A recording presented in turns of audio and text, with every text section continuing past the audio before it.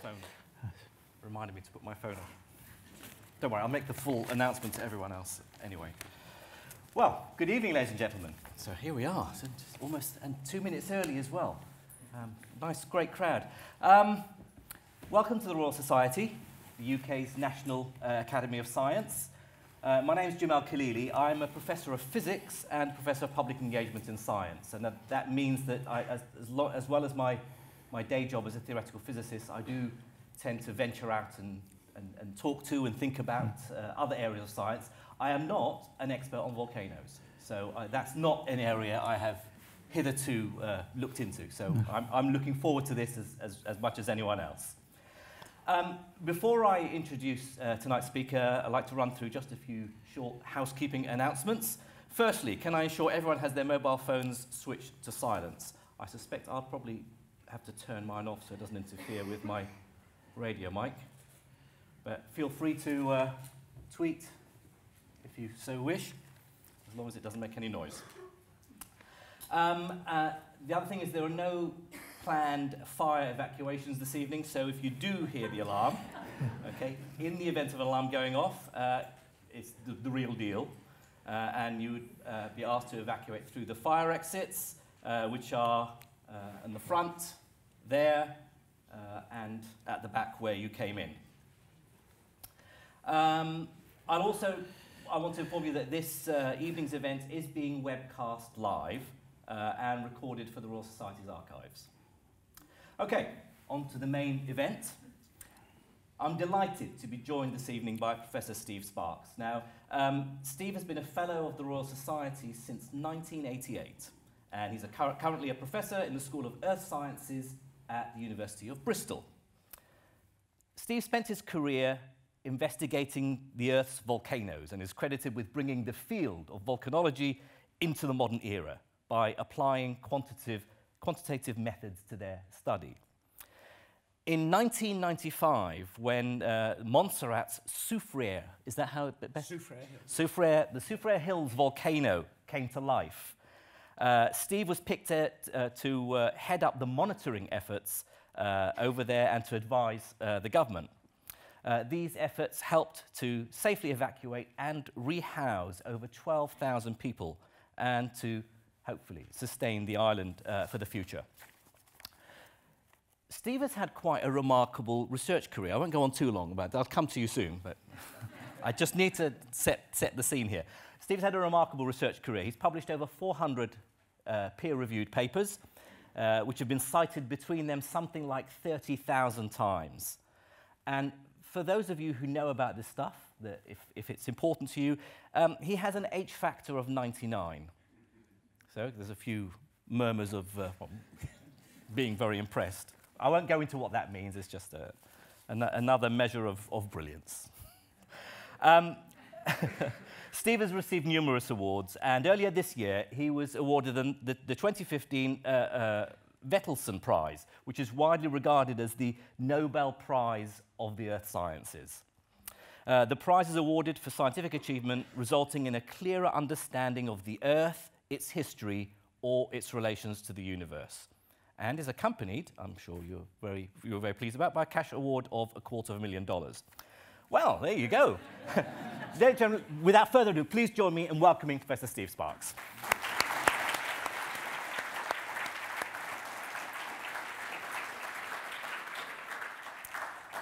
Now, the format of the evening is that I get the chance to chat and quiz with Steve and ask him various questions, and then at some point when I run out of questions, we will open it up to you, to the audience. We have roving mics, and we'll try and get through as much as we can, but we have plenty of time. Okay, so I wanted to start with something because you sent me the first chapter of this ebook that you're one of the editors on. You're the lead author. This is a new open access book, Global Volcanic Hazards and Risk. Obviously, I didn't read the whole book. I'm not that keen, you know, but I thought I'd do a bit of homework before I had the chat. And so I read that first chapter. And the one thing that struck me when I first started reading it is that 1 in 10 humans on the planet, about 800 million people, live within 100 kilometers of a volcano that has the potential to erupt. I mean, do you find that, do people find that a surprising figure? It is surprising. I mean, it's, of course, if you go to a country like Indonesia, which has 147 active volcanoes and very, very dense population, when you think about a country like that, it's perhaps a little less surprising, or a country like Japan, with a very dense population and a lot of volcanoes. So it's not too surprising. It's interesting that we've only just recently realized from looking at statistics that actually probably is about one volcano every couple of years starts to erupt which has got no historical record. So although there's about 550 odd volcanoes which have erupted historically, there's actually 1,500 active volcanoes around the world. So the majority of them have not actually been experiences by humans in terms of the written record. So it means it's quite common for volcanoes in very populated areas to start erupting where the population has no previous experience. So those are, I think, some fascinating issues, and as we have a more crowded planet, a more vulnerable planet, then volcanic risk is in some ways going up. And of course there are also the examples of volcanoes that do constantly erupt, and yet, people carry on living on there. They carry on living, yes, exactly, yes. It's remarkable. I mean, some volcanoes like Etna erupt most of the time, and people have lived there, and they get inconvenienced from time to time. I was going to ask you about, I was in Sicily earlier this year, and my first visit to Sicily, I recommend it, very nice. Nice wine, nice food. And just the taxi, the cab driver driving us from the airport to our resort, he was pointing out the villages on the coast. And he said, oh, yeah, that one, the lava reached it and destroyed half that village. That village was all destroyed, and this one just about. And, as though that's just what it is. It's just something they get used to. They get used to, and they go back and repopulate, because it's a nice place to live and lots of natural resources. So I do find it remarkable how quickly people get used to actually living on an active volcano and adjust their lives around it. I mean, in Sakurajima in Japan, they actually get, when the volcano produces ash, people go and sweep it up and leave bags of ash outside their house for the municipal authorities to collect, and they get some sort of tax break on it. So they, I mean, volcanic eruptions, clearly it's a hazard that people live with, but how does it compare with other natural disasters, natural hazards throughout human history, for example, in terms of human life loss? Yes, I mean, it's actually quite small. We know of about 280, over the entire history, about 280,000 people have lost their lives from volcanic eruptions. And over half of that loss of life is actually just from 5 events. So on the whole, most volcanoes erupt and people get used to them and they know how close to be to the volcano. So it's just the odd volcano, often ones which haven't erupted for a long time, which catch people by surprise, and that's where you get the mass casualties. So from that point of view, they don't really compare, volcanoes don't really compare with, for example, earthquakes or floods, much greater losses of life from those sorts of natural hazards. On the other hand, they do cause an awful lot of economic disruption and livelihoods disruption. So the effect of an eruption can affect a population for maybe years or even generations. So, I mean, I think we all know about the Iceland eruption of being left in an airport with nowhere to go, and so they can have the potential of disruption. And as I say, because the population, we're living in a globalized community world with higher populations, the risk is going up. I read somewhere a year or two ago a list of the outstanding problems in science, and one of them was earthquake prediction. That we still, are not very good at doing that. But are volcanic eruptions in a similar sort of thing, or are they better? They're better, basically, and that's because the build-up to eruption often takes place over hours or days or weeks or even months. And we're getting better. We're not by no means perfect, but we're getting better at anticipating. I wouldn't use the word forecast, I'd use the word anticipation of activity. So you can tell when a volcano's misbehaving. And very often, and in many cases, scientists have been really quite successful at giving warnings and people moving out of the way. I'll give you just one example. In 1991, the volcano Mount Pinatubo in the Philippines had a gigantic eruption, an immense eruption, probably one of the 2 or 3 biggest of the 20th century. And something like 300,000 people were evacuated. Probably of those 300,000 people, probably about 30,000 were evacuated from close to the volcano, and had they stuck around, would almost certainly have been killed. And the death toll, although tragic, ended up as about 300 people. So, and that was really because the scientists in the Philippine Institute and the US Geological Survey had noticed things going on at the volcano. They'd interpreted these things correctly, and they managed to get most of these people evacuated within a few days of the really big eruption. So those are reasonable success stories. They're not stories you hear very much, because you tend to hear about often natural hazards, disasters, when things go wrong rather than when they go right. Yeah, so it's not. Yeah. So you think of the Haiti earthquake, and terrible loss of life and terrible disruption on the island.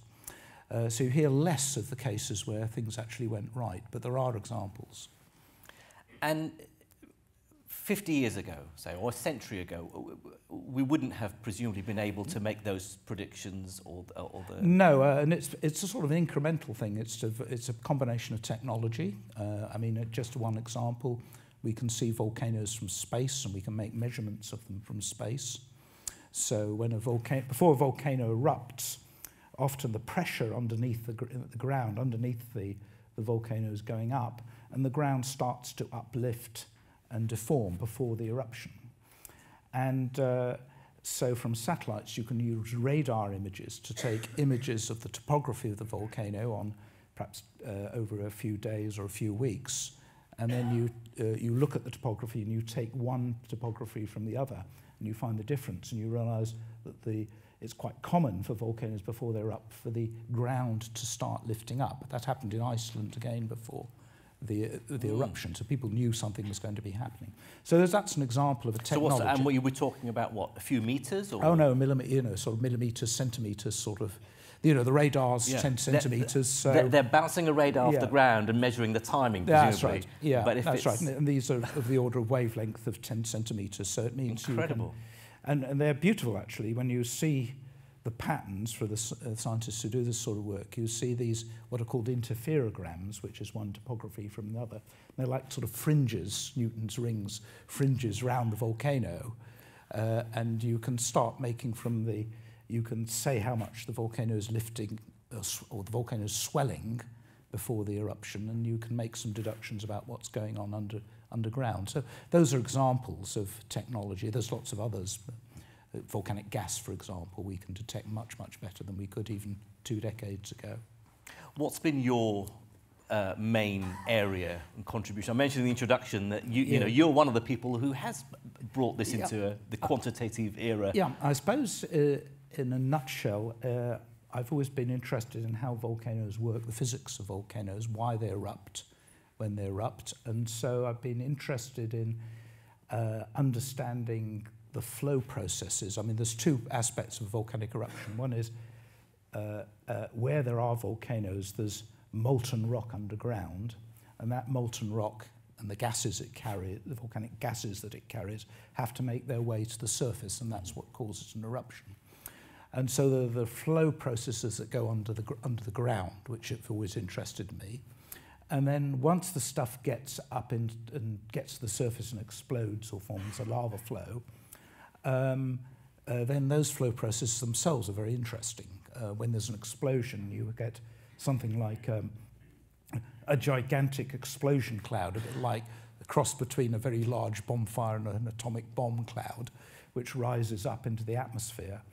And that's, I suppose, one of my earlier contributions was trying to understand the physics of that process.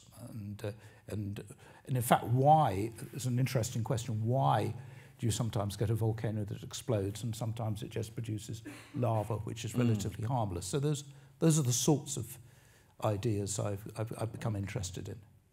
Well, I want to ask you later on about how we do these measurements and how you judge the strength of an explosion.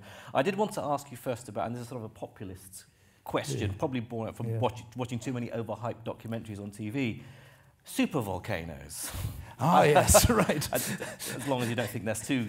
No. But I mean, it's crept into the scientific literature. Yeah, well, and the Yellowstone caldera and the Yellowstone National Park. I mean, I don't know if people have heard of this. It's you know, Yellowstone is basically the one big doomsday volcano. Yeah, sort of, if that were to erupt, then you know, forget it, the end of mankind. You know, how much risk is there involved in one of the supervolcanoes actually exploding? One of the areas I've been interested in a long time, and one strand of research that's occupied quite a lot of the last 10, 15 years is looking at the statistics of volcanic eruptions. And so what we can do is we can look back at the historical record of volcanoes, and we can look back at the geological record of volcanoes, which of course takes us much further back in time. And then we can look at that data and we can ask the question, how often does a volcano like Yellowstone erupt in the world? And it's quite reassuring, because the answer comes about that an eruption of the size that formed the Yellowstone, what's called a caldera, which is a gigantic crater, probably happens on the Earth every 30,000 years or so. That's what the statistics tell you. And that's rather reassuring, because, you know, human history's 3,000 years odd. The chances of this generation having a super eruption is very, really pretty remote. Geologically, the Earth's 4.5 billion years old, so there have been a lot of eruptions in Earth's history of that scale. But from a human dimension, it's probably not too much to worry about. Well, it's one less thing to worry about. I mean, yes. I mean, we shouldn't exclude them. What's, I think, a more interesting question is as you go down in size, you go up in frequency. So if you go to an eruption which is about 10 times less than Yellowstone, then you start to get into the sorts of eruptions which maybe we should be worrying about in the same way we're worrying about meteorites coming into the Earth and causing problems. The same sort of probabilities. Yes, that's right. So if you look at the biggest eruption of the last few hundred years is Tambora in Indonesia in 1815. And that eruption is something like a tenth, a bit less actually than a tenth, probably about a 20th of the size of a Yellowstone. And yet that caused global effects on climate, on the environment, of course had devastating effects in Indonesia. So though it may be the somewhat smaller ones we should be more concerned about, but still big enough to cause, you know, if you like, regions and possibly global consequences.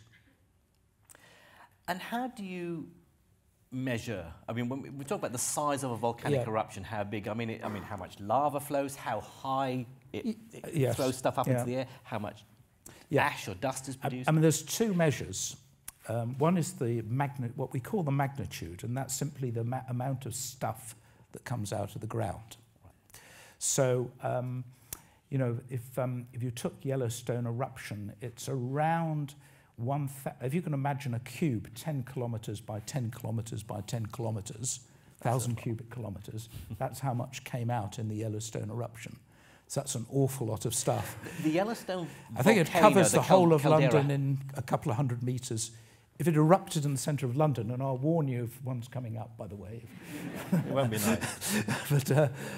but if an eruption like that occurred in central London, spread itself over actually Greater London, it would cover London in about 200 metres of hot ash. So it's just gigantic. So that's our one measure. Right. The other measure is the rate, the flux. It's how much the rate of energy released by the volcano.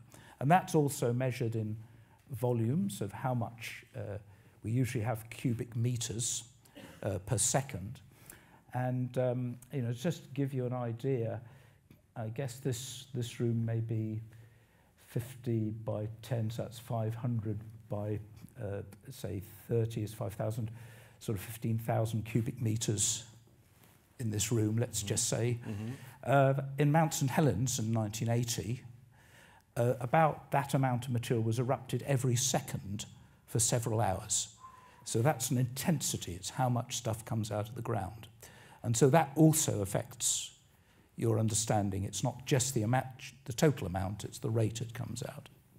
And there's also this thing called the Volcanic Explosivity Index. Oh, Is that yes. a bit like the Richter scale for... No, it isn't actually, unfortunately. It's been used in that way, but right. it's actually it's an index system, which is based, because we don't have very good records of most volcanoes, you give it an index which relates to how big you, roughly how big you think the eruption, was it a 5 or a 6 or a 3?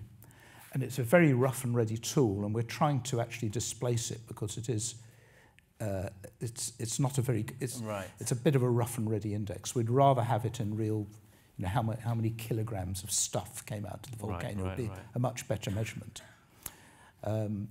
So just getting sort of slightly mathematical for a moment, it's the Volcanic Explosivity Index is a sort of ordinal system of numbers, which mean you can't do statistics very easily on it, whereas the size, how many kilograms came out of the volcano, is cardinal, so you can do statistics on it. And we think about the dangers of a erupting volcano. We think about the lava flow, which flows down the sides of the volcano and just destroys everything, burns everything in its path. Yes. We think about the suffocating ash. Those are the main hazards, I guess, of an erupting volcano, but they're not the only ones. There's poisonous gases and things like that. Poisonous gases, carbon dioxide is an example. There was a horrible disaster in Africa in Lake Nios in Cameroon in the 1980s, where some carbon dioxide came out of a volcano, and carbon dioxide is a dense gas, so instead of going up in the air, it just flows down. Of course, people caught in that would be suffocated. So gases can be a real problem in some situations. But as you say, the two big hazards, the ones that cause the most loss of life, one is a direct consequence of a volcanic eruption, which is called a pyroclastic flow. And the best way of describing this is it's like I'm sure everybody's in the audience has seen snow avalanches, where snow comes off and it forms a sort of powder flow which goes down the mountain and causes hazards to skiers and so forth. A pyroclastic flow is like that. It's caused by an explosion in which the material goes up in the air, but it's too dense, so it has to collapse and it has to flow down the side of the volcano. And these flows can move at 100 or 200 kilometers per hour, and they're several hundred degrees centigrade. So if you're in the way, you've really got no chance of survival. This is what did for people in Pompeii and Vesuvius, for example. And so that's one of the big problems. The other one is sort of less obvious until one starts thinking about the issues. There's a lot of volcanoes in the world where we get what are called, it's an Indonesian word called lahars. It's a volcanic mud flow. And basically during there's lots of circumstances where a volcano will have a lot of loose debris on it. And if it rains intensely during the eruption, then all this stuff there's a flood down the volcano, and it gathers together all the debris and tree trunks and bits of rock and flows, and it gathers energy as it flows down the volcano, and it forms these mud flows, which can go a long way. They can go 100 kilometers easily. And the biggest tragedy of the last few decades was a town called Amero in Colombia, and a volcano called Nevados de Ruiz. And in 1985, there's a slightly different circumstance. This volcano is very high in the Andes, and it had an ice cap on it, and there was an explosion on top of the volcano, and the hot material landed on the ice, made the ice melt very rapidly, and then this water poured down the volcano, gathering everything in its path, and then the poor people of Omero were not warned about this, and the flow came into the town and buried the town, so that 25,000 people lost their lives. So that, and of course, that's a motivation for the science, of course, is to avoid those sorts of things happening in the future. So that's the other big hazard. There's been a lot of loss of life associated with these mud flows. And can you get that just from, I mean, the fact that volcanoes tend to have steep sides? Yes. So even a volcano that isn't erupting, if you get a lot of rainfall, yes, for instance, that would cause that mud flow? Yes, you can. And in fact, there's some good cases, Casita in Nicaragua, I think, I can't remember which, was it Hurricane Mitch, but one of, again, a volcano, young volcano, but not erupting, but just a steep mountain with a lot of loose volcanic debris on it. And the hurricane came through. There was some of these flows that I've described, and again, several hundred people were killed from that. So again, so it can be a hazard even outside. Even without an eruption? Even without an eruption. Now, in 1995, the Soufriere Hills volcano eruption essentially rendered half the island of Montserrat in the West Indies uninhabitable, including the capital, Plymouth. Yes. What happened there? And talk us through it, and indeed your role in going and working there. Well, it's an interesting case. Montserrat had not had an historical eruption. It was colonised around 1635. It was an empty island before there, and so there was no experience. And what happened was that, of course, this is in retrospect. It wasn't that. What happened was that there was movement of molten rock, what geologists would call magma, up from depths, probably depths of about 10 kilometres or more. And this magma forced its way to the near surface, and the volcano started to deform, and there were little earthquakes. And some of this activity went on for about 3 years. It started in 1992.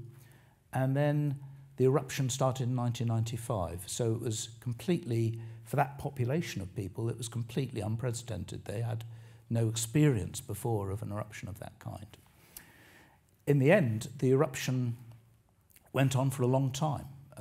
The last activity of the volcano was about 2010, and it's still murmuring away, and we're not absolutely sure it's stopped yet. So it was turned into a very long-lived emergency for the people of Montserrat, and it threatened their livelihoods. It had huge economic impacts. And so it was a remarkable situation, both as a scientist and somebody who wants to apply the science, because it's an overseas territory of the UK, one of our, like Gibraltar or formerly Hong Kong, yep, till 1997. But it was an overseas territory at the time, and still is, so it's formerly part of the UK. So the British government had responsibility for managing the emergency. There was no real scientific infrastructure, though colleagues from the University of the West Indies had one or two instruments on the island. So it was a remarkable experience. I spent a lot of time there, particularly in the first 3 years, rotating in as a chief scientist of the observatory, working with colleagues mostly from the University of the West Indies and the US. But it also became very apparent, and I quickly realised this was a fantastic opportunity to really understand the science and document what was happening. So it was both helping with managing the crisis, protecting people's lives and livelihoods, and at the same time learning a huge amount about how the volcano worked. And so that was fantastic for me, because I quite quickly got PhD students and postdocs working with me in the observatory, and working with as part of the observatory team. And particularly in the first few years, we just made fantastic observations, scientific observations, which I think have materially advanced our understanding of volcanoes generally. So what have we learnt then from Montserrat? I think we've learnt one of the things that's most fascinating is that volcanoes act in a rather sort of pulse-like way, episodic way. We quickly realised that there was not just one, if you like, clock within the volcano, there were several likely interacting. So we had cycles of activity every few hours, cycles of activity every few weeks, and cycles of activity every few years. And those cycles merited trying to understand what was causing the cycles. So now the cycles are good because if you have a pattern of activity that's regular enough or it can become predictable. So even if you don't understand what was causing these changes, you could use it to manage the crisis and warn people not to go into the volcano under or actually, we were able to actually anticipate some of the eruptions that happened, or the more intense eruptions. But it also led to really some big questions about how volcanoes work and what was regulating these patterns.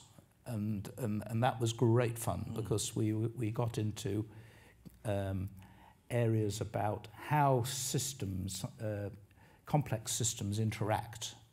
And we were able to for example,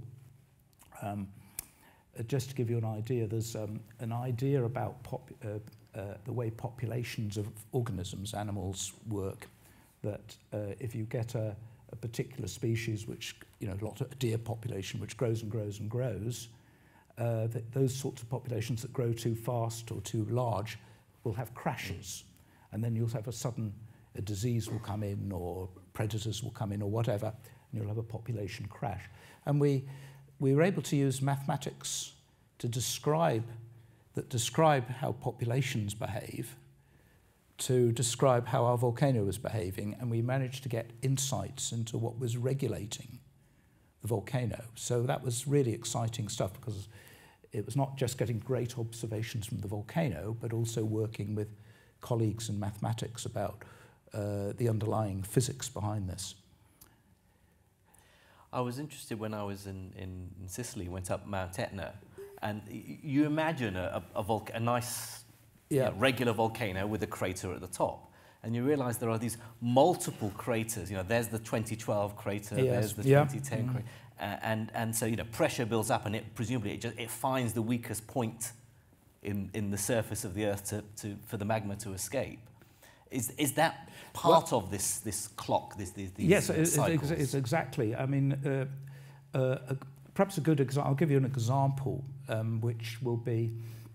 But one of the things that drives volcanoes is gases, and if I can make just a little bit of a detour to give you a very popular experiment that I've sometimes done at schools or for students is.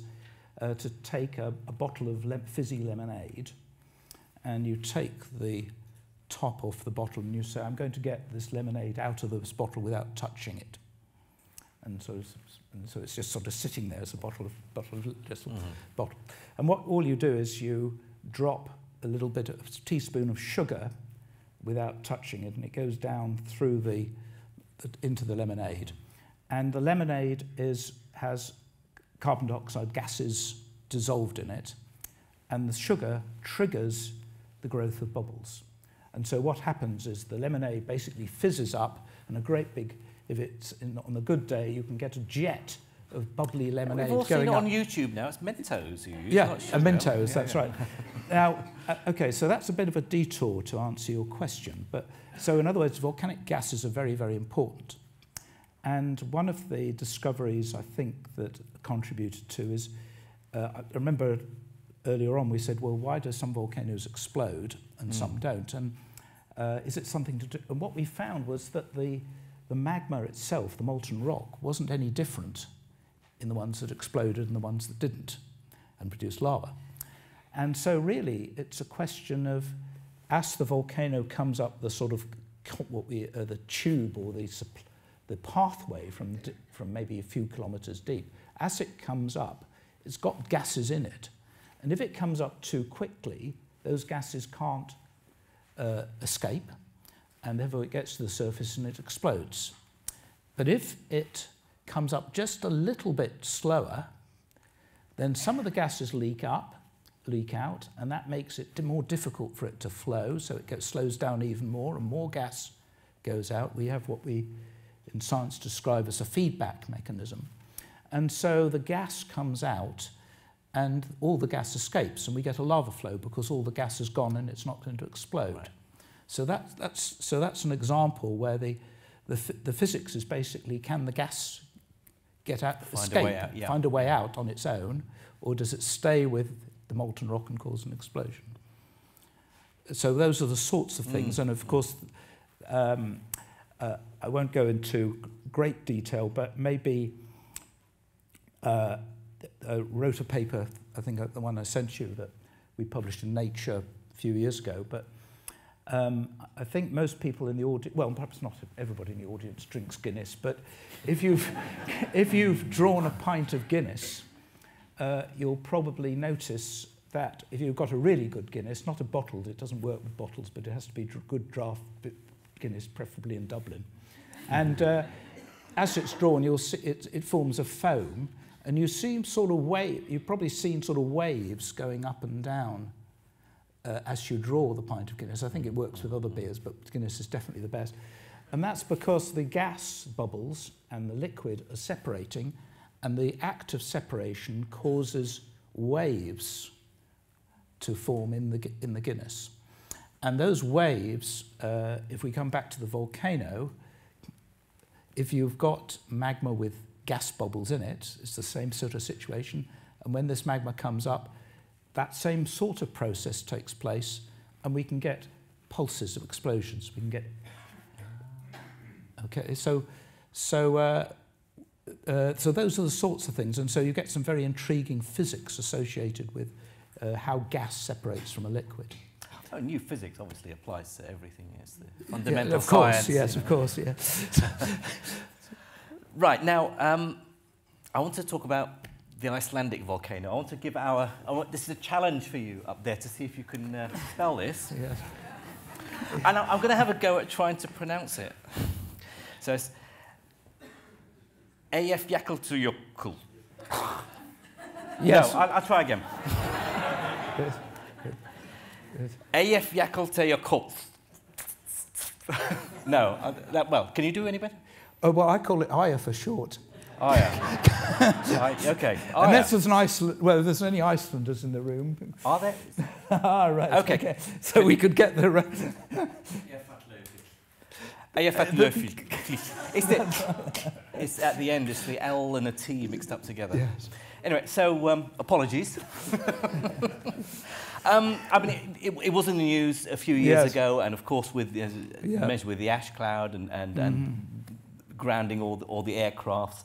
Have we learnt our lesson? I don't mean about the volcano, but in terms of the problem with the ash cloud. We have, and we can illustrate that very nicely.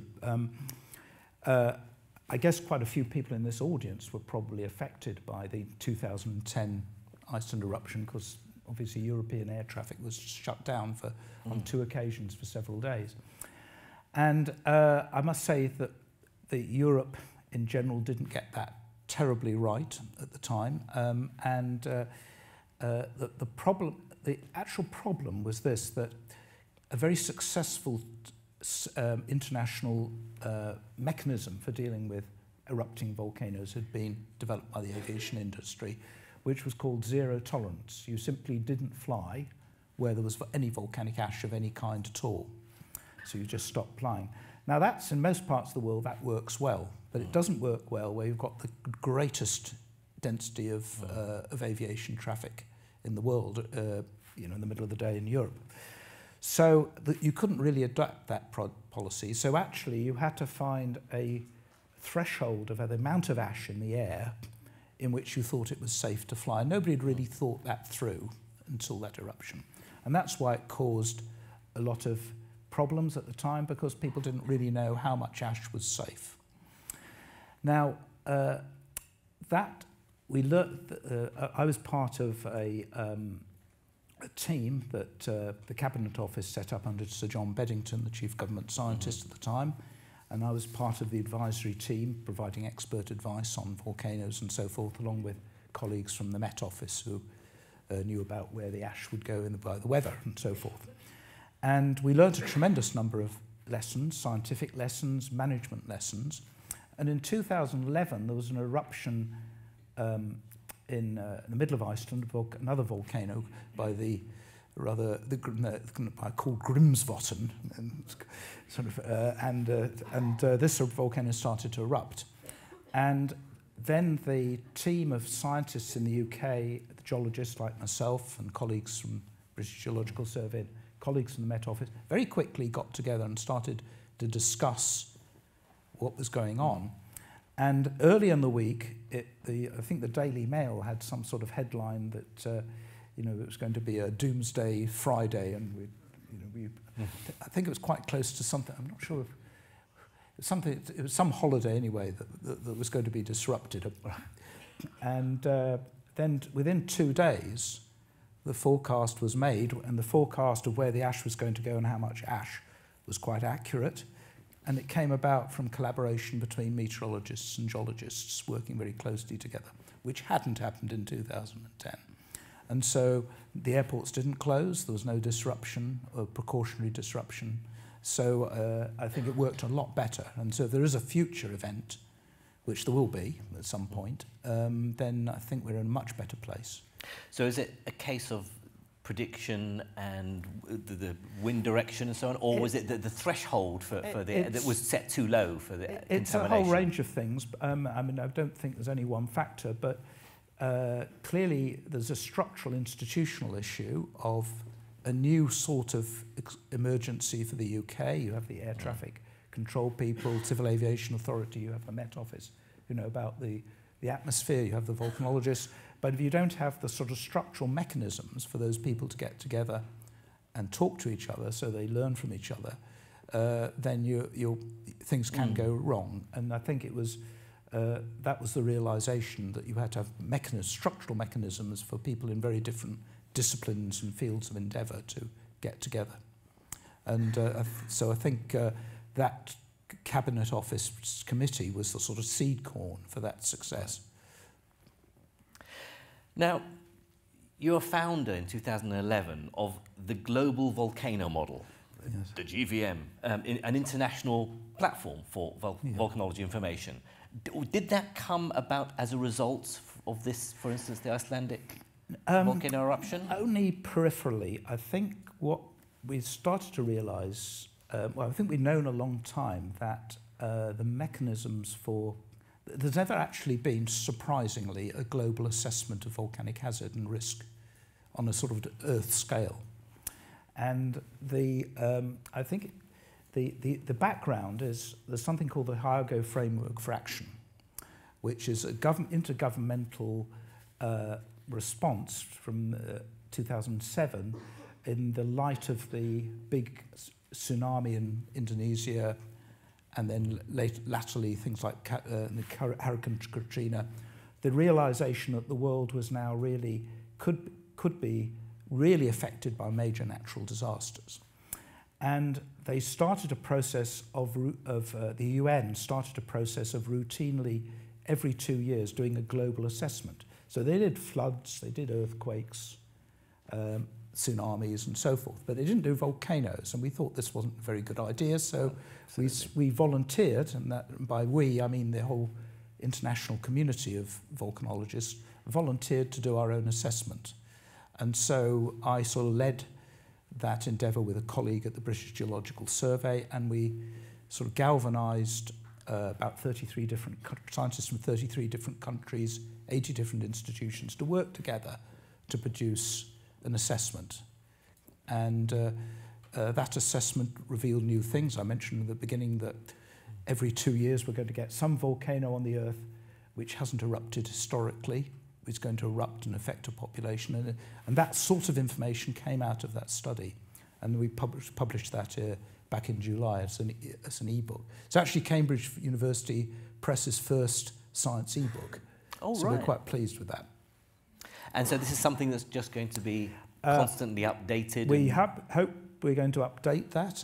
We don't quite know. We're aiming to do another one in about 5 years' time. A difficulty we have, and it's just a really comment, we rely very much on good information, data, and proper analysis of data to extract interesting information that's going to affect things in beneficial ways, like hazards reduction, or disaster reduction, I should say. And databases are absolutely pivotal to this. And it's not easy to get funding for that sort of thing. It's a bit, it sounds a bit boring creating a database that you just, putting things on an Excel spreadsheet and doing it systematically. But it's absolutely pivotal because the quality of the information is essential. So we're hoping that we can persuade people to fund database work, and out of database work comes really good, great science. Now, I wanted to move on from volcanoes. In recent years, you've been very active, more generally, as a public scientist, science policy, scientific advisor, and I wanted to ask you about a few of your the stuff you've been involved with. So, you've recently ended a stint as chair of the Advisory Committee for Mathematics Education, ACME. That was 2013 to 2015, is that right? That's right, 3 years, yes. So, mathematics, and you're a geologist. What did that involve? Well, a little bit of personal history. I quickly realised when I started doing research that my own personal mathematics, I got A-level maths, but it really wasn't up to analysing a lot of the problems I wanted to solve. So the obvious thing to do was to collaborate with proper mathematicians. So I've had some very productive collaborations with mathematicians. I was at Cambridge in the early part of my career, so I had a colleague, Herbert Huppert, who's in the audience there, and from the maths department there, and we collaborated a lot, and then I've subsequently collaborated with other mathematicians. I'm enjoying a very nice collaboration with a statistician at Bristol at the moment. So I've collaborated to, if you like, offset my own inabilities in this area. But I do know a lot about geology and volcanoes, so I can get the right things into the equations, hopefully. So I've collaborated, and so I've always been interested in mathematics. And then the ACME, which is, for those of you who don't know about it, is essentially the way of providing advice to government on all things to do with mathematics education at school, so it's 5 to 19. And the committee itself is made up of maths education specialists, as you would expect, but the chair is always somebody who uses maths but isn't a mathematician. And so somehow or other I got into becoming the chair, and I've really enjoyed it because it was in a very interesting period for British education with Michael Gove at the helm for most of that time, and responding. That's the first time his name was mentioned in a public arena, and there weren't boos and hisses. Maybe. Well, no. Give him a break now. Well, should we mention Michael Gove? Then there's no. So it was a very interesting period, and of course it's something I didn't know very much about before I started, and it was just fascinating to get involved in that and hopefully make some sort of contributions. It's interesting on a public policy point of view that a lot of the things that a committee like that does will never get into the press in a sort of overt way, because in some ways it isn't very interesting. And I'll give the illustration, and by that I mean sometimes you're there to stop government doing daft things and persuade them that a policy that they're thinking of doing isn't really in the best interests. And they quietly, they and ah, and they drop the policy. And they don't always, of course. They don't always, no, that's absolutely true. So they did listen to us, I think that's the point. And for example, if you're taking A-level maths, you won't be doing the new maths A-level in October 2015 or just starting it, you'll be doing it in the new maths A-level will be in 2017. So delaying so that teachers have enough time to understand the new syllabuses and requirements of the new A-level. making it in sync with GCSEs so that people starting a new A-level aren't doing the old GCSE, they're doing the new GCSE in maths. It's a sort of technical issue, but you know, if maths A-level reform had started in 2016, there'd have been perhaps 100,000 kids taking a new A-level on the assumption of a new GCSE course. But they'd have taken the old GCSE course. So, you know, those are sorts of things that we were... And then I think the thing that we hope will get off the ground, we're still not sure, is post-16 mathematics. Yep. Again, I'm sure a lot of people in the audience will realise that it's something like, although maths is now the most popular A-level of this year, still it's only about 15 or 16% of kids in sixth forms who do maths, or more or less any maths at all, after 16. And that's completely an outlier for all our competitor countries. So we thought very strongly, the ACME and the maths community, that a lot more kids should be doing maths post-16. Perhaps not A-level standard, but certainly do continue with maths. And so there's a new course called Core Maths, which is being introduced by the government, which hopefully will take off. And so an awful lot more kids will continue their maths till they get to university. So even those who go to sixth form to do arts and humanities, who really wouldn't want to do A-level maths, they still have some form of continuing maths education. Still some form of maths education, yes. And do you think that'll equip our young people? Are they going to be mathematically literate enough to understand the importance of maths in society? That's a complex question because, I mean, I think one of the problems with education generally is that the timescale over which you want to do reforms really should be 15 years, because a 5-year-old is going to be, the kids doing A-level were 5 years old, 16 years ago or whatever. Sorry, not 14 years ago or whatever. And it's very difficult to get coordinated efforts by government to reform education in a sort of coordinated way which is commensurate with the timescale of an individual's experience of school. And that's still a big problem, I think, in UK education. So there is difficulty. So, in other words, the ability of people to benefit from a post-16 is going to depend what they did on primary school in their early years, what they did in Key Stage 3, 11 to 14, and what they did at GCSE. So it's their whole experience of maths education right from the word go, which will affect how easy it's going to be to deliver a sort of much more numerate post-16. And presumably governments, with their 5-year term of office, want to implement changes far too quickly. They sometimes do. And in fact, that's probably perhaps one of the major criticisms of the Gove regime, in a sense, was not that everything they wanted to do didn't make sense. There were some sensible ideas, of course, but they wanted to do it all in a big rush. And then and in a rush, you have unintended consequences, like people doing an old GCSE and then going on to a new A-level, as an example.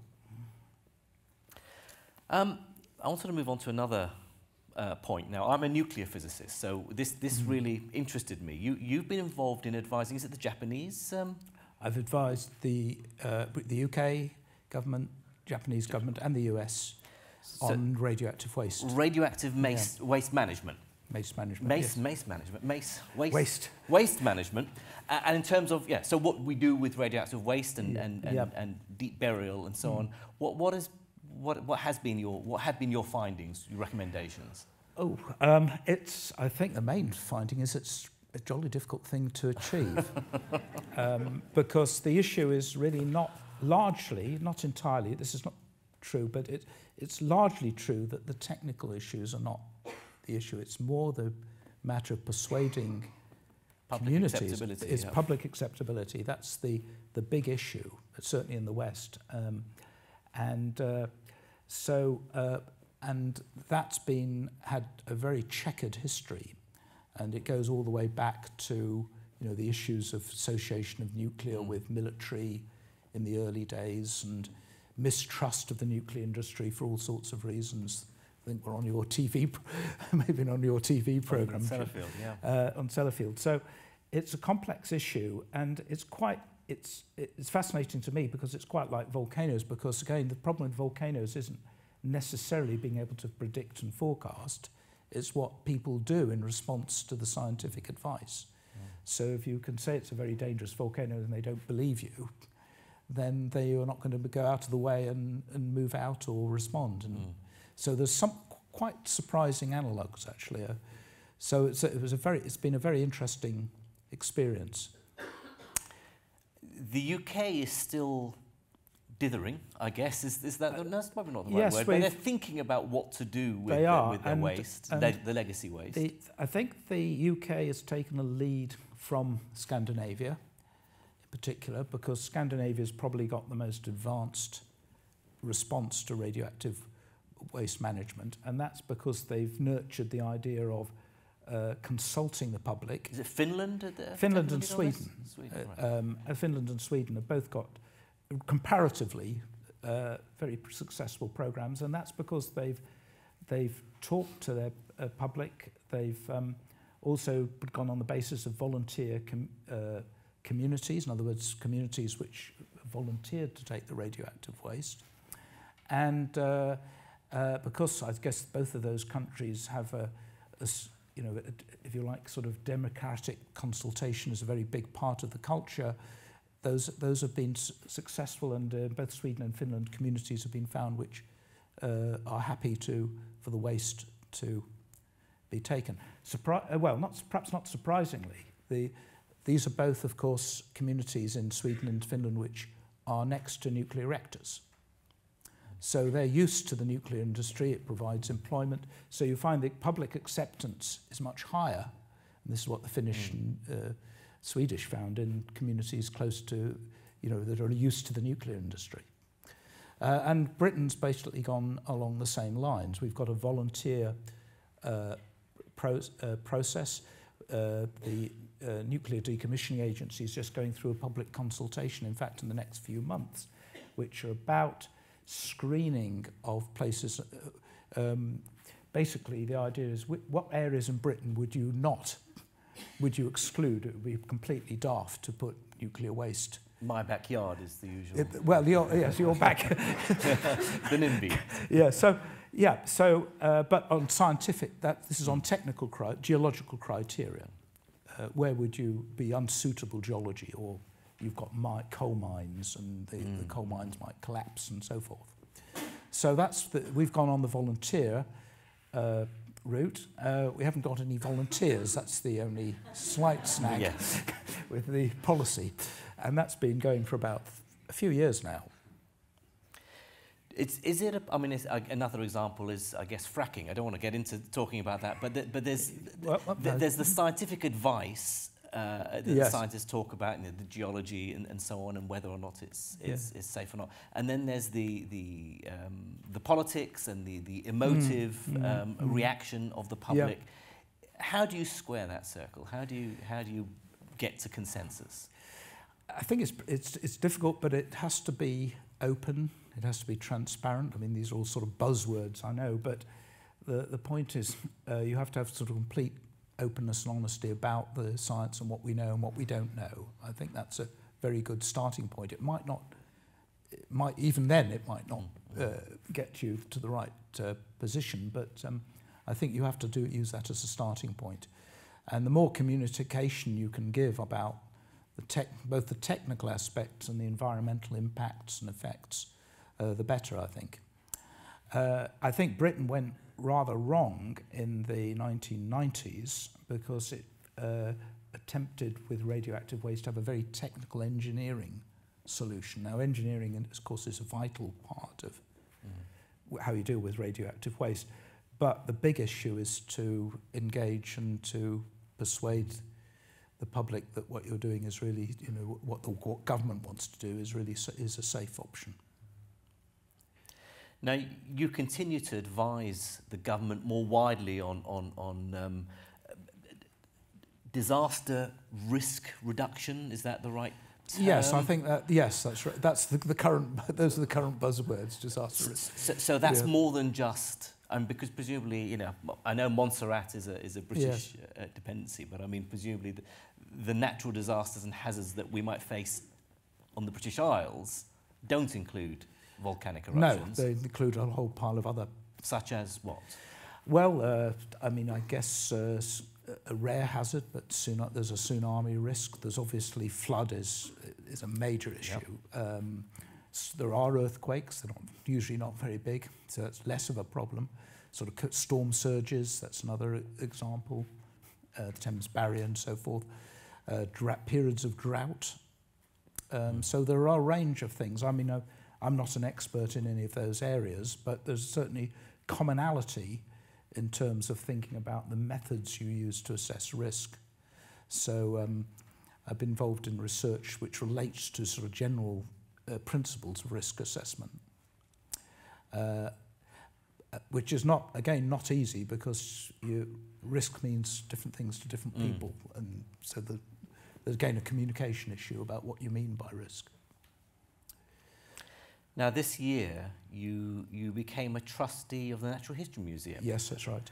So what are you hoping to do there, to be part of? Are there plans for the museum? Well, this is very exciting. I mean, I'm actually a trustee through the Royal Society. The Royal Society has one member of the Board of Trustees, and I was fortunate enough to be selected to be that. So it's a fantastic opportunity. The trustees are from all sorts of walks of life, lawyers, business people, other scientists and so forth. And the Natural History Museum is a fantastic national icon almost. And so I've only actually just started. I've had about 3 board meetings so far. I'm on their Science Advisory Committee. So I'm in the stage of learning a lot about what they do and some of the big issues. But it's very clear that there are some big issues. In November, we'll have the government spending review, which will affect science. It will affect the finances of museums. And so there's a lot of anxiety about what the government might have in store for us. We hope those anxieties are, if you like, ill-founded, but one never knows. And protecting something as valuable as the Natural History Museum, both from the point of view of public outreach and education and science, is really important. That's certainly on the public spending review.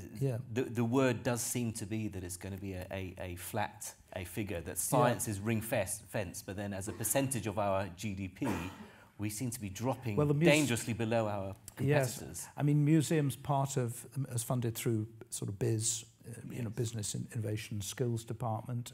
They're definitely going to get a cut. So it depends on what they manage to ring fence within that. So there's issues we won't know until November. As I say, our fears might be ill-founded. That's true. Yeah. But it's I don't know, I guess a lot of people in the audience have been to the Natural History Museum and enjoyed it. It's free. It's of course free, but stringent finances. There could be risk there. We want to have free museums. There's a cost to the taxpayer.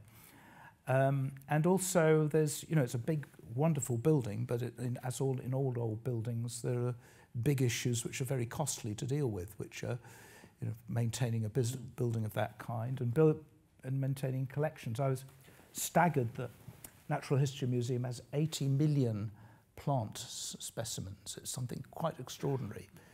But improving the quality in which those materials, some of those collected in the 17th and 18th century, the conditions under which those plant specimens are kept is a really important issue for the museum, and that costs quite a lot of money to do. But it's not, if you like, creating nice air-conditioned buildings, facilities for preserving plants from the 18th century, it isn't necessary. I mean, you have to make the case, it's against supporting the NHS. It's not as sexy as dinosaur bones, for example. That's right. Dippy is going on tour. Oh, well. I can tell you that. So he's safe for the moment. Right. Fantastic. Well, look, I think I should stop asking you questions and open this up to the audience because we've got about half an hour, just under half an hour to go. So we do have 2 roving mics. And so if you have questions, I think you should raise your hands and see if we can come to all of you. So we have one there. And no one on this side? No one's... They're all... Yeah, it's all. We have someone here near the front, and then we'll come to you guys in the front. Yeah. How do you measure the quantity of stuff that comes out of a volcano? Ah, good. Okay, great question. I should have asked that. Okay. Well, what you do is you get a ruler or a climb to the top, and you go when the volcano erupts. It spreads volcanic ash all over the landscape, and you go and across Iceland or Chile or wherever you're working, and you measure the thickness, and then you draw up a map of the thickness, and you contour it, and you integrate it, and find the volume of material erupted. So that's one way of doing it. You also can develop some theories which are testable, which is when you have a volcanic explosion, the more energy or the rate of eruption determines the height at which the cloud goes. The more powerful the eruption, the higher the cloud goes, and you can have a theory for what determines the height of the cloud. And if you then can verify that theory, which you can find out how fast the volcano is erupting. You know, when I said about Mount St. Helens, that 15,000 cubic meters per second comes from essentially that theory. And you can then work out if the eruption lasts a certain amount of time, you can multiply the rate by the time of the eruption, and you get the amount of material erupted. So those are the sorts of methods we use. It's mostly hard field work, it's sort of, as they groveling around in pits and lakes and so forth, measuring the thickness of volcanic When did you ash. stop doing that and just started sending your students instead? Well, I can claim I was in Chile with my 2 current PhD students, in fact last 2 I think, and we were in the Andes back in February, tramping around, making these sorts of measurements at 4,000 meters, so we're still getting the field. Yes. A few years ago, there was a eruption in Indonesia, and I remember there was a local community who were very concerned that local gas and oil drilling was very near the eruption, and that there was doubt as to whether it was safe to continue with the drilling, or in fact whether the drilling had triggered off the volcano. Would you make any comment on that? Yeah, I don't know the particular example, although it sort of sounds a bit like a fracking issue as well, you know, fracking triggering earthquakes and so forth, and pollution of the groundwater. And so there's always this sort of intriguing issue of what triggers volcanic eruptions.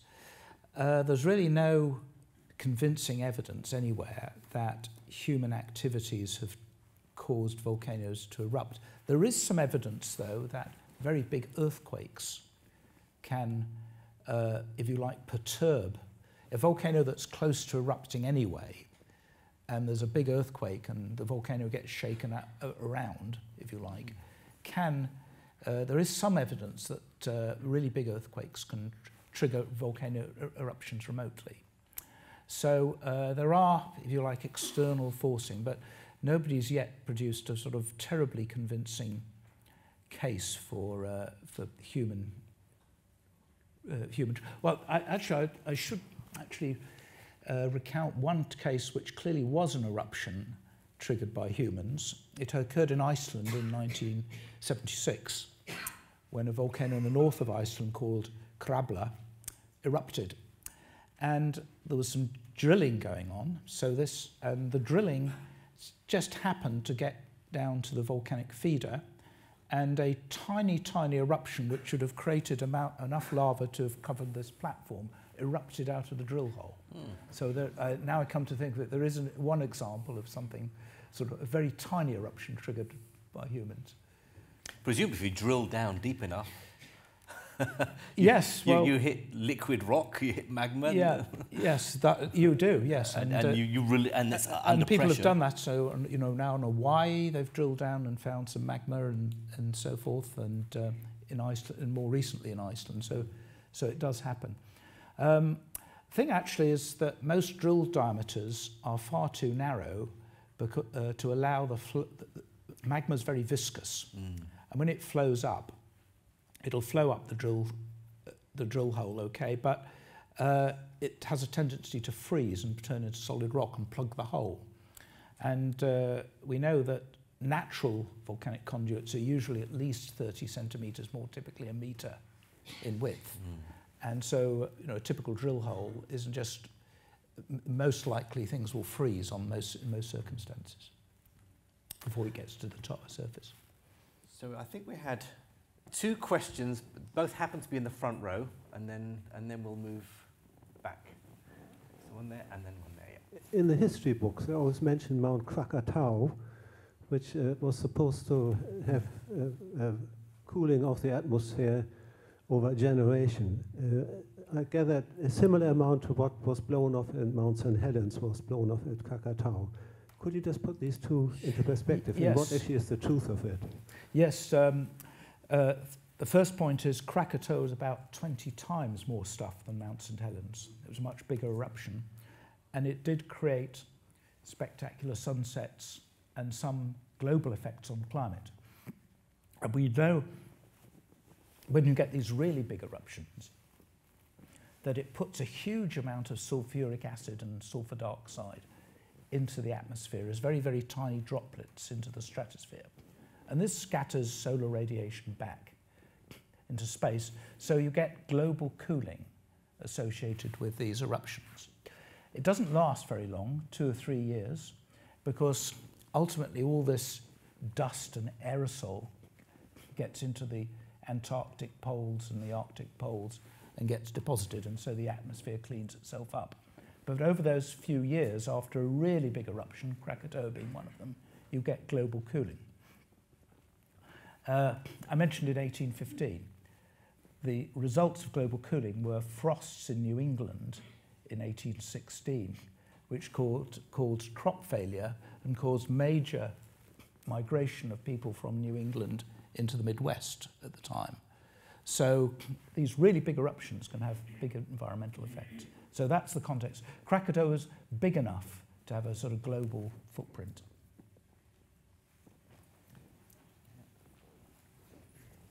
When I was doing my A-levels, New Island of Surtsey came up. Oh, yes. And I was very interested in that. My question is, what's the difference between volcanoes on the land and those under the water? They're called volcanoes. Yes, yeah, that's a great question, because actually there are a lot more volcanoes under the ocean than there are on land.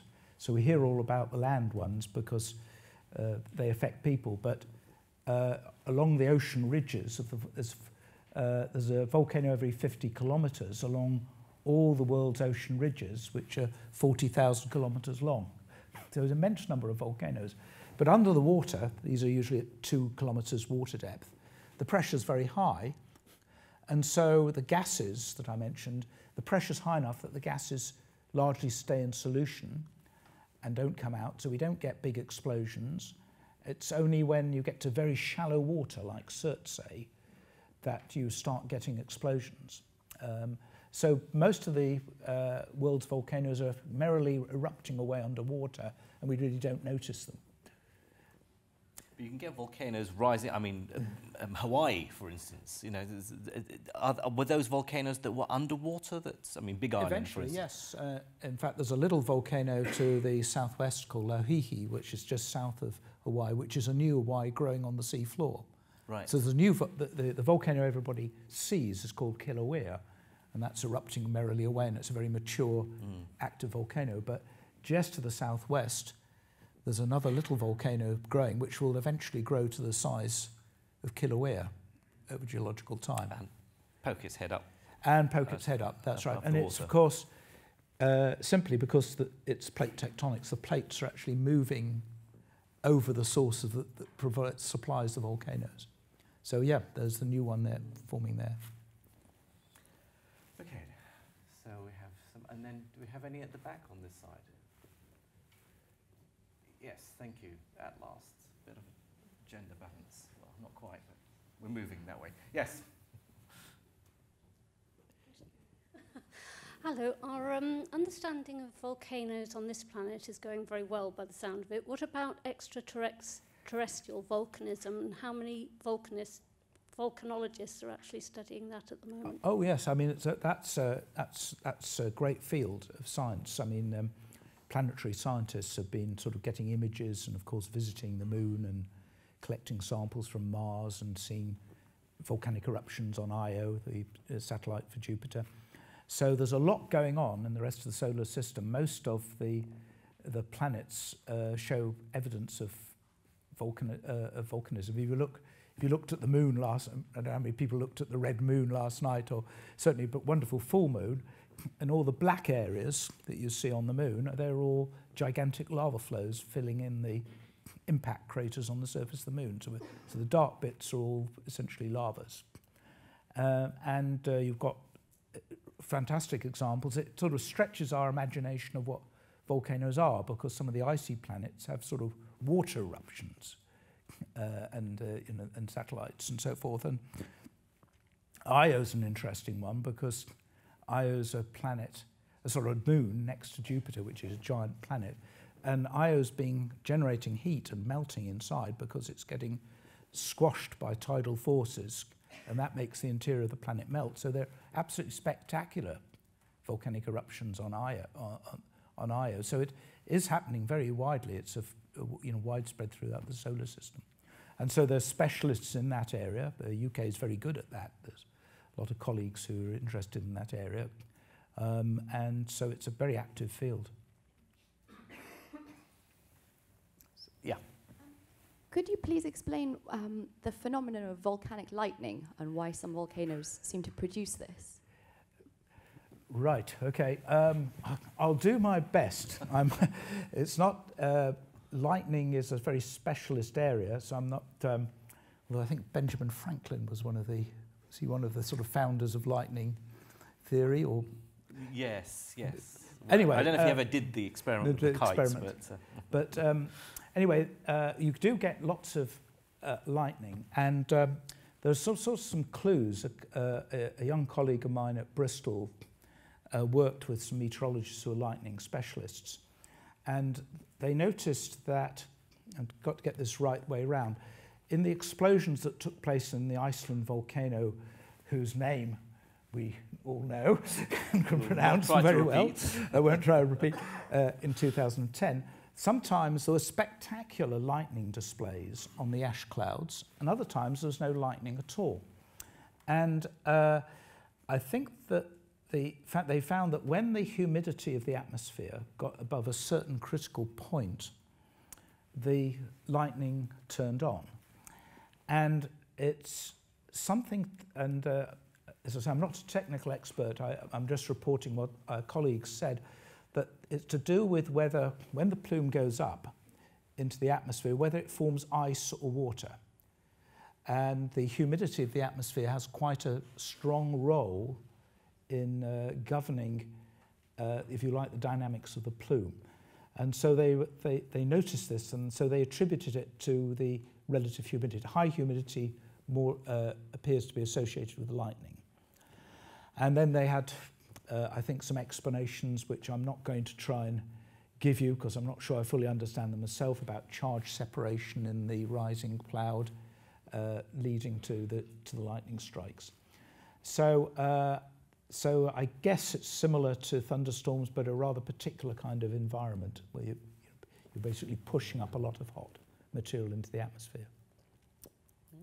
If you're interested technically, just email me, I can send you a paper. Okay, so we have one there. Do we have any close? And yeah. Is it safe to live in Naples?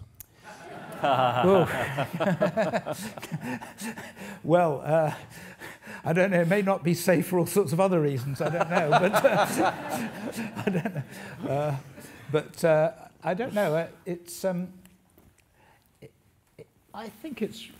I mean, people carry on I think about volcanoes, particularly nasty volcanoes like Vesuvius, and by the way, there's another volcano which is at least as dangerous as Vesuvius in Naples on the western side called Phlegraean Fields. It's much less popular, but it's actually at least as problematic to Neapolitans as Vesuvius. So they've actually got two dangerous volcanoes in the same city.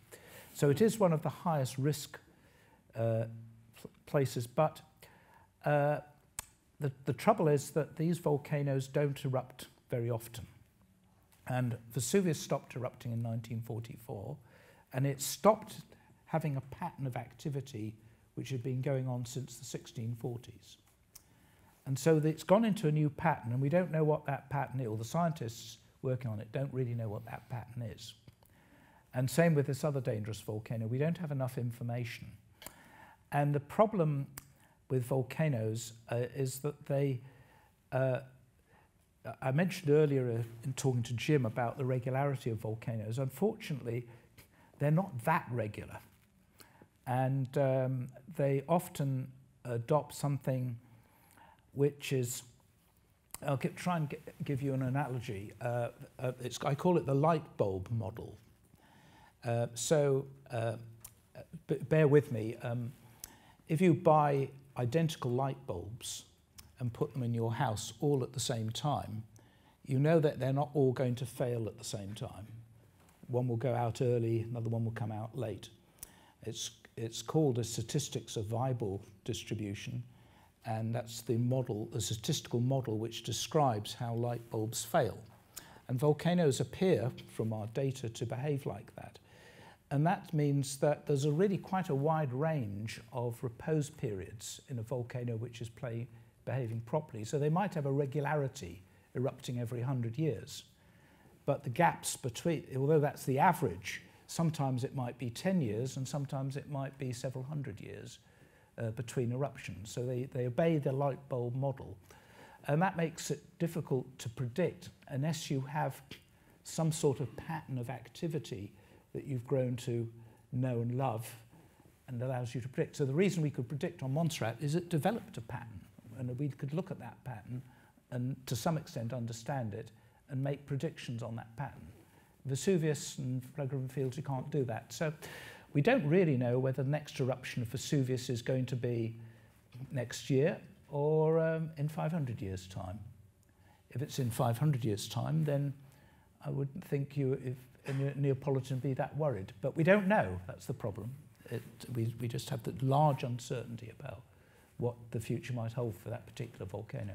What is certain is there's 3 million people living there, and you'd have to evacuate 600,000 people from that area, even under the modest scenario of what people expect to be the next Vesuvius eruption.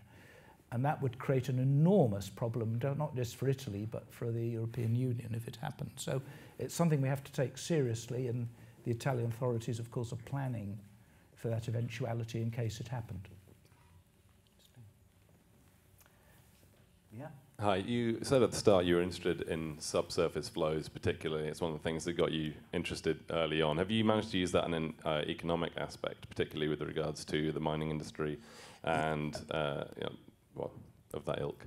Yes, that's a good question, because one of my sort of most recent interests is in the formation of copper ore deposits. Copper is one of the most important commodities, though you wouldn't perhaps think about that too much about the current value of copper, but it is nonetheless a tremendously important, an essential commodity for modern life. So copper ore deposits are mostly, not entirely, but probably 70 or 80% of the world's copper comes from old volcanoes which have been eroded down to a depth of 2 or 3 kilometers, so they're extinct, and that's where you find the copper ore. So understanding volcanoes is very germane to both developing mines on copper mines and also discovering new ones so that we've got copper resources for the future. And copper is not just about wires into your to make your laptop and computers work. It's also about copper being antibacterial, and I heard a very interesting talk that when we went from brass to stainless steel in hospitals, that had a link to the development of superbug. And now the World Health Organization is recommending putting copper films around in hospitals because of that. So copper's a really important mineral. And so I've been working with my colleagues in Bristol with the mining industry to understand how copper ore deposits are formed using our understanding of how volcanoes work. And so we hope that that will lead to, if you like, some practical consequences of being better at finding where the copper is and mining it and for the future. Okay, so we have front row here, and then first here, then over there. Yeah. Hi. How far in advance of a volcano erupting do you usually know that it's going to erupt? Like when abouts do you start taking those? Panicking. Yeah, panicking. Running. It's very variable, unfortunately. I can give you the best example of a prediction and the shortest lead-up time. Some colleagues of mine from the Carnegie Institute have fantastic instruments. What they do is they bore a hole in the ground, a few hundred meters deep, and they put something that conceptually is like a washing up liquid bottle in it, with a straw in it. It's called a strain meter. And if you imagine a washing up liquid that if you had a straw on the top and you squeeze it, the liquid goes up the straw, and when you relieve the pressure, it comes down. So it's a pressure meter. And this is a fantastic instrument. It can detect depressions, meteorological depressions, tides, and so forth. It's incredible. And they put 3 of these around a volcano called Hekla in Iceland. And in 1990, sometime in the 90s, this volcano had an eruption, and they looked at the patterns of these strain meters, and they saw the pressure building up before the eruption. And then in 2001, something like that, and I'm not sure the exact date, this same volcano, they saw the changes in these instruments. They rang the Icelandic broadcast at the beginning of the news, and they said there's going to be an eruption of Hekla in 20 minutes' time. This was announced on the Icelandic news, and indeed it was sort of 17 minutes later there was an eruption. But that tells you 2 things. Firstly, you need this technology, and the vast bulk of the world's volcanoes don't have this technology available, so that's a problem. And secondly, it can be as short as a few hours. Sometimes at Montserrat it was about 3 years in the build-up, but other times it's only sort of 20 minutes. The other problem is sometimes volcanoes grumble but don't do anything. That's quite common. So we also have a scientific challenge of understanding when a volcano starts having little earthquakes and the ground starts moving, it doesn't necessarily mean it's going to erupt. And we have that's a bit of still that remains a bit of a scientific challenge. I think this is probably the last question. Make it good. Okay. No pressure then. I'm from Japan, which we have quite a lot of frequently this kind of eruptions for volcanoes, and actually I want to know if there's any way to also prevent this kind of event for having this volcano eruption, like taking out this Mentos or these kind of things. Is there anything kind of... Sorry, I didn't catch the last... taking out the Mentos, like not having it to prevent from... I think the prospects of engineering volcanoes got a really checkered history. During the Second World War, the US tried to bomb a lava flow in Hawaii, which was very spectacularly unsuccessful. So it hasn't got a good record. But in Japan, Japan is one of the premier scientific countries in terms of volcanology. There's some superb volcanologists, a number of institutes in Japan, including Kyoto and University of Tokyo and so forth. They're very, very good. Many of the volcanoes in Japan are amongst the best monitored in the world.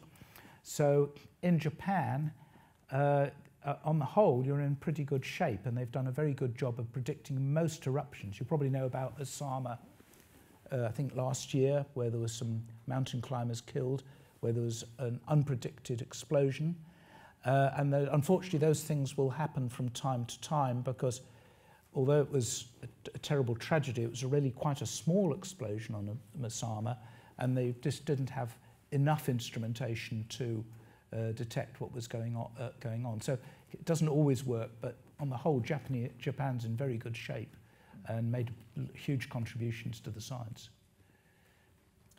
Well, thank you very much. I think we've sort of more or less come to the end. I didn't want to get anyone to ask any other questions in case it was a very long question and answer. So I think we're probably just about it. I don't know about you, but if I'd watched a documentary, 90-minute documentary on volcanoes on TV, I'd probably glean 1% of the information content that I've learnt this evening. It's been absolutely fascinating. For those who care, I'm going to make sure I get Steve onto my Life Scientific on Radio 4, because this hasn't ruled out that. In fact, it's only made me more keen to have him on. Ladies and gentlemen, please join me in thanking Professor Steve Sparks. Thank you. Well done. Thank you, Jim. Thank you.